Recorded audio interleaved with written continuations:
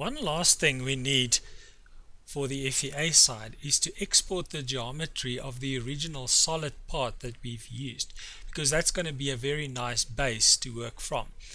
So although we have a flexible body at this stage, and this is the one over here, we still have the original solid part available in our database, even though it's not being utilized in the simulations. So we can still export it.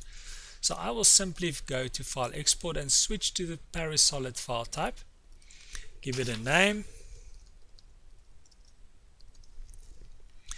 And very specifically specify the rocker part to be exported.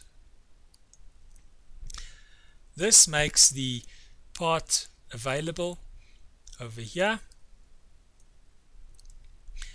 for importing into the FEA side.